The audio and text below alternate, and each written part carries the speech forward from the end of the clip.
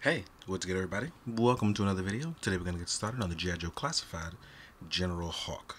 Now, I've never owned one when I was a kid, so 6-inch version is where it's going to be at for me. I didn't get too many of the cool V1 version of Joes, but I was always happy with the ones I had. And reading the comics was dope, especially because I read them later on. Obviously, I didn't read them as they all came out. I was too young. But I did read. Oh man, I fell in love with G.I. Joe as a storytelling device. And Hama has a way with getting away with that for me. But I gotta say that I am in love with the Joe line. I love where it's going. I love the sculpting. And I love that even though this line uses and reuses a ton of parts, they still feel different enough that I'm enjoying the hell out of it. General Hawk is no exception, as his upper torso is based off of the style of Big Ben, Snow Job, as well as Snow Serpents. It's just a matter of, putting the unique parts on it. With him is going to be the flight jacket. If it was Snow Job or Snow Serpent, it'd be the big puffy jacket.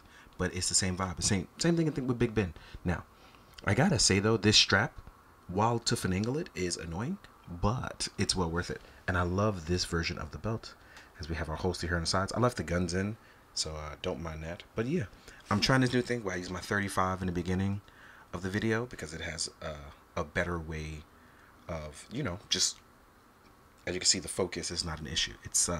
It was a lens and body issue, as my framing is out of touch. And unfortunately, because cameras are thousands of dollars, I can't do that anymore. And I can't film on my phone anymore. I can't go back because my phone is full. But here we are talking about it. Now, articulation wise, we have that new big drop in shoulder, which is similar to the style of kind of like SH Fig Arts, where we have that rotating ball joint, but still maintain our butterfly joint. Ooh, hang on, Hawk. There we go. So yeah, now I want to make sure we maintain a focus here as I test it all out here. But as you can see, I love this. Now my left arm does have an issue of getting stuck. I've given it some shock oil, but for true transparency, I'm still having issues lifting it up and putting it back down. But right now it's working just fine with some shock oil. So we're gonna see. We also have our, as you can see here, we'll have like our seamless joint, and we are double jointed. As you can see, my joints are still very, very tight. I can't even, even me, I can't even push that in, but it's there. For our upper torso movement, we do get the wiggle left and the right. It's gonna be tough though, but that under, we have that under articulation there for the jacket. It's still there, and we still have a forward ab crunch. But for Hawk, it's a little less than usual, but it is there. As you can see, I made a pot belly. We'd still have our drop down hips, and we can move our leg forward. We do have a double jointed leg. Ooh, my joints are super tight. Yeah, but we do have that double joint, and mines are giving me all sorts of issues, even as I heated them up. So I'm gonna have to go back, or maybe it's because it's been cold out lately. We do have a boot swivel, and we still have our generous ankle pivot. Now, I am a little worried about mines getting really, really stuck, so I'm gonna heat it up one more time. But articulation wise, oh no, it was just that one knee. So my left side has now officially given me some issues, whereas the left arm and the left leg. But I'm hoping we can assert that issue soon. But as you can see here, we can still get some poses even with our frozen joints. But I'm gonna try to finagle some cool ones for you. Nope, I can't do that because this kneecap is stuck, which is a bummer. But I'm gonna have to work on that. But in the meantime, here's Clothesline Hawk. Clothesline, pummel the enemy. I would love some hands for these guys. These would be so good. So as you can see here, ooh, since we're here, let's try to balance them, since we can't get too many positions, right? See, because I've been trying to balance out my table. Here he is looking cool. But unfortunately, I can't do much considering I have these really tight joints. But accessory-wise, though, I do want to talk about how I really like his bandolier and his belt piece. And we do get 2 handguns. They are different, though. So, look at that. Focus is focusing. One of our handguns will have an extra piece in the front. It's not a silencer, but I forgot what it's called. I'm going to call it an extra muzzle until I figure out exactly what it is, because I can't remember.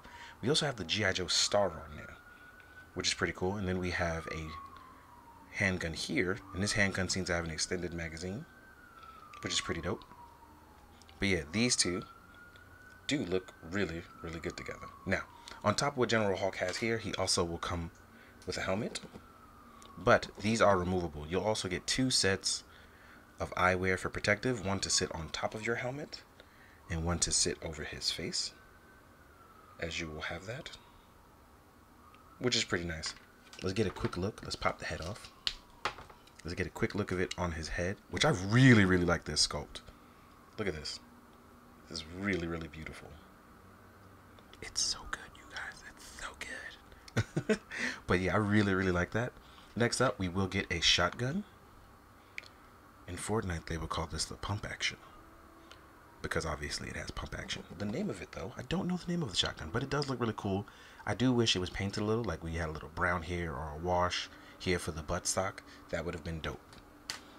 And then this is, I'm going to take a wild guess, and I'm probably going to be wrong, but this is an M201 grenade launcher or something along the lines of that. But it could be a type of shotgun too, because I see the pump handle. But I'm going to assume this one here is a grenade launcher, because I've seen this before and I've been studying stuff. I've really been trying because, and this is a complete side note, but the history of guns is pretty crazy and how people develop them. And I understand now why people have the habit that they have for guns, because the history of it is really wild. But I'm learning. I'm not too big on it, though, due to personal experience. But yeah, this is dope. But with all of that being said, though, now what we're going to do is jump into the size comparisons. I'm also going to heat this guy up because I want to get him posed up. I want to get him nice. So I'll see you guys in a sec. All right, now we're going to jump into the size comparison. The first thing I'm going to do is compare him to Big Ben. And the reason I want to compare to Big Ben is because Big Ben technically has a different torso and longer legs. But as you can see, they still use the same arms and part of that upper torso movement. But I really like the idea of these guys being close, if not the same to each other. I really, really like this design. Big Ben and Hawk teaming up is going to be awesome. I'm probably going to put these two together. I'm probably going to pair them. Next up, we'll do a Steel Corpse, which I'm actually reviewing next, which is pretty cool because I'm glad I didn't have to search for these. So here we are with a Steel Corpse. Oop, let's fix that leg. Do-do-do-do. And again, I like that all the G.I. Joes are different sizes. We don't have to have everybody at the same size doing the same thing. Because I'm a short dude and I hang out with a lot of tall people and vice versa. And it just gets really nice to just not all be the same, right? Next up, because in comics, Helix was an agent that worked directly under Hawk. Here we are with Agent Helix, looking absolutely tiny compared to him. Next up, we'll do my main man, Duke. Now, my Duke is a kit bash between Outback parts and Duke parts themselves, in case you are wondering. So there you have that. Then we'll do Bazooka, so we can see with a slightly more bigger body will entail. Let's fix that leg and this boot. All right. So here you are with Bazooka. Right. Let's bring these two back. And I'm trying all of this on my 30 because it can't zoom. It's a fixed lens. So what I had to do is I had to scoot all the way back and really try to like make it work. And I hope it's working out, and hopefully this will solve our focus issue that I've been having with my body and my camera pretty much rejecting each other. Not my body, but the camera body and the lenses rejecting each other. Here we are with a Range Viper. Here we are with a Valaverse figure. Right? And again, Hawk just fits right in really, really well. So I love this. Next up, as we compare some other stuff, right? Here we are with Mezco Ichigo. I forgot to bring out some Hasbro stuff, so I apologize. Probably going to try to add it in to the photos. So here we are with Mezco Ichigo. And let me back up just a little tad bit more. Oh, I don't think I have any more room. There we go. So we can see how Ichigo kind of pairs out, right? Then we will do, SH Figure Arts Kamen Rider Kuga. Always a plus and a must as we bring our boys back out of retirement. And don't worry, Mezco Me is still around. So here we are with SH Figure Arts Kuga. As we remove these two, just for bonus, I'm going to put my main man Walter in there. The King of the Meatless Men. A Kid Bash 2 together. So here we are with Cosmic Walter. Right? As you can see, Legions wise are bigger, but still pretty nice.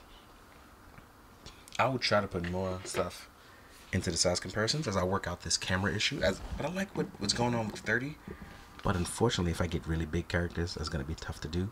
So I'm going to try to work it out. In the meantime, guys, I want to say thank you for watching. Thank you for enjoying. And as always, please, be good, do good, drink your water, guys. Later.